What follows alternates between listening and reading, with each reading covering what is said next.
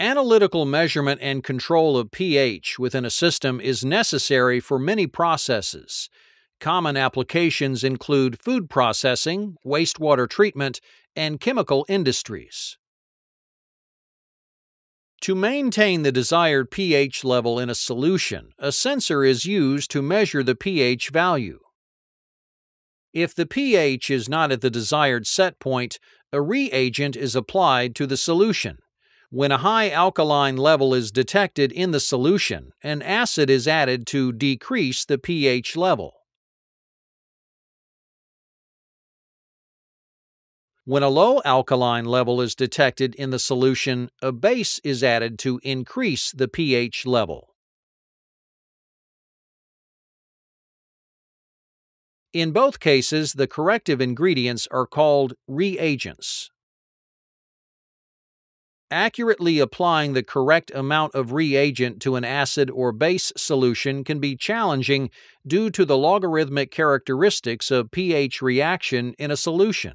Implementing a closed-loop control system maintains the pH level within a certain range and minimizes the degree to which the solution becomes acidic or alkaline.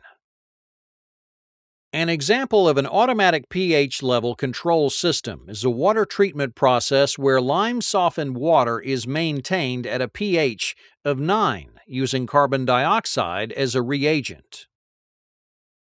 As the untreated water or influent enters the tank, the pH is continuously monitored by the pH sensor.